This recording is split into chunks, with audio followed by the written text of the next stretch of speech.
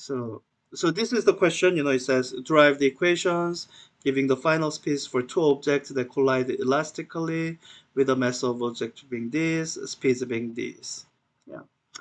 And I'm going to do this really quickly using a shortcut, and I'll leave it up to your judgment whether to use this shortcut or not.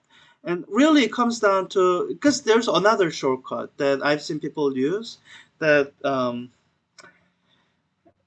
I don't know if there's a way for me to prevent that other shortcut. And the shortcut I'm showing you is at least the types of shortcut that even the professionals in the field would use. So, and I guess the other shortcut professionals might use as well, which is looking at the textbook. But sometimes the textbook doesn't have the exact equation you are looking for. So what do you do if what do you do in that case? And the shortcut I'm showing you works more generally. So this is what the question is saying, derive the equations, giving the final speeds for, let me highlight the important part, two objects that collide elastically, which is telling us that kinetic energy is conserved.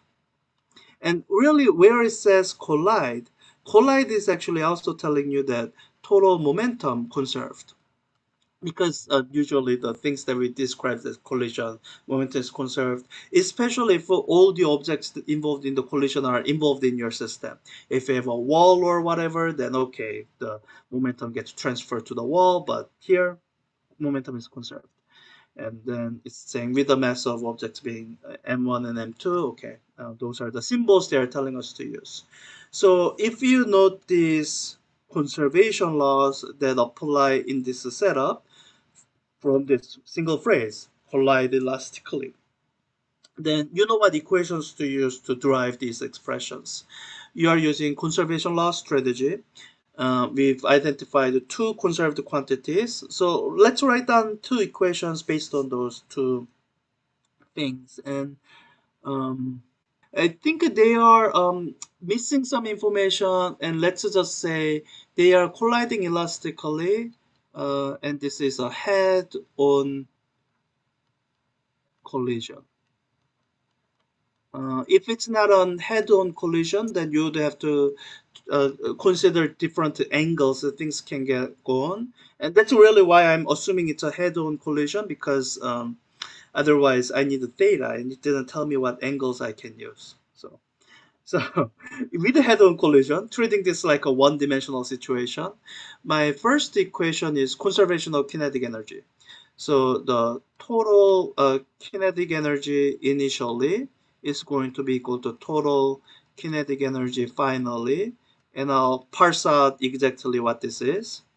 And my second equation is conservation of momentum. The total momentum initially is going to equal total momentum finally. So total kinetic energy initially. So I have objects m1 and m2. Let's just start writing them out. I have kinetic energy of m1. That's going to be 1/2 m1, and its speed, v1 initial, v0 squared, plus the total initial kinetic energy of m2. It said it's at rest, so it's going to be 0. That's equal to the final kinetic energy. So I'm going to use these symbols, V1 and V2, for final speeds, which is what they're telling us to use, I think. 1/2 m1 V1 squared plus the final kinetic energy of V2. It probably gained some kinetic energy through the collision. 1/2 m2 V2 squared. So that's my equation 1. For my equation 2, I'm going to give a statement of conservation of momentum. So initial momentum, it's m1 times v0 plus the 0 momentum for v2, which wasn't moving, is equal to, and here one could think through what kind of collision it might be. As you think about m1 and m2 colliding, I think it's easy to think of m1 being bounced back and maybe write down minus m1 v1. Let me show you a slightly different approach, which I would like to call is a more formal approach, because actually there are situations where m1 will continue to roll forward. So what I'm going to write down is I'm going to simply write down M1 V1 plus M2 V2. And what I will insist on here is I didn't make any sign error. What I've written these symbols for is I've written them as a vector quantities. So if, defining this as my positive x direction, if my v1 and v2 turn out to be positive, then that's the solution telling me that these are moving in the positive direction. Somehow if one or both of these quantities end up being negative, it's the solution tells me, oh, one of them is bouncing backward. So so I'm just gonna just not include the signs into my equation. And you will see me start to do that with some of the more formalistic equations. Conservation law equations are first of those equations where you will see me doing that. So I have this, and normally the next 15-20 minutes will be spent going through algebra to solve this all out. Instead of that, I'm going to use the amazing shortcut of computer algebra system. I'm just going to type in these equations and let the computer algebra system do the solution.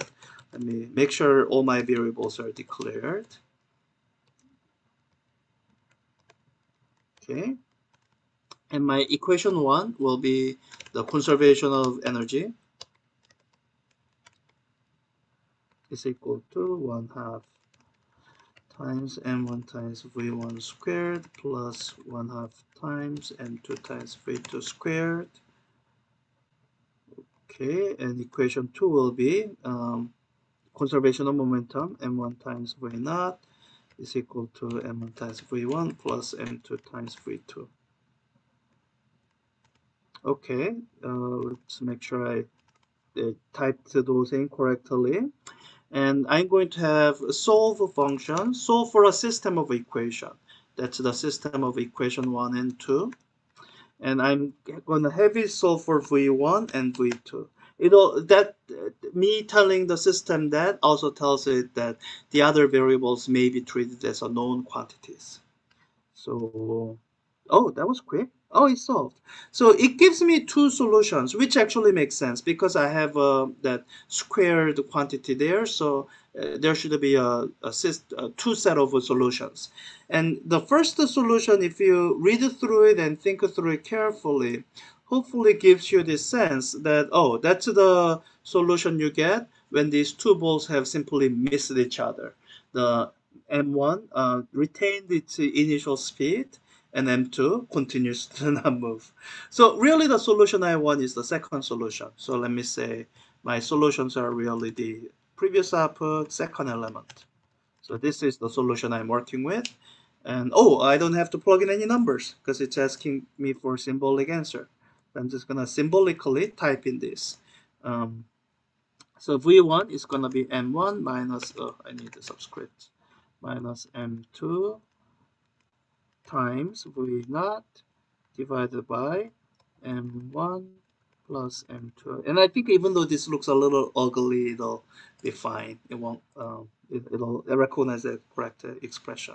2 times M1 times V naught divided by M1 plus M2. Interesting. All right, let's see if they are correct answers. Yep, they are correct. Good.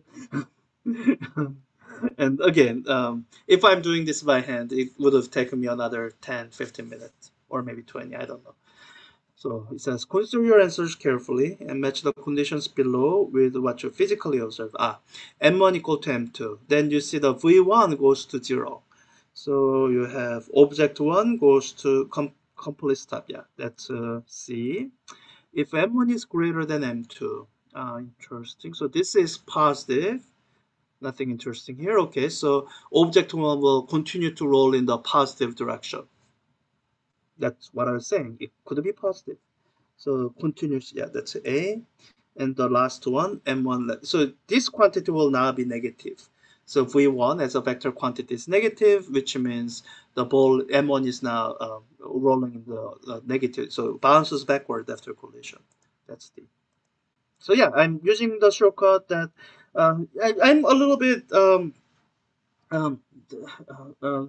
two-minded. I'm ambivalent about this particular situation. People using computer algebra system, which is because I do think the algebra exercise you get here is good exercise to have.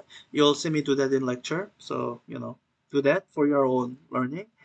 At the same time, if you want to use computer algebra system, take the exact shortcut I've taken now. I think that's totally fine. I don't think other than missing out on a little bit of algebra practice, I don't think you've missed out on anything great and big. So that's my demo of approach that I feel a little bit ambivalent about. But I feel better about this approach than simply looking up equations from the textbook, which it's not cheating, but you learn less from doing that from doing this. Here, you at least learn how to use the computer algebra system.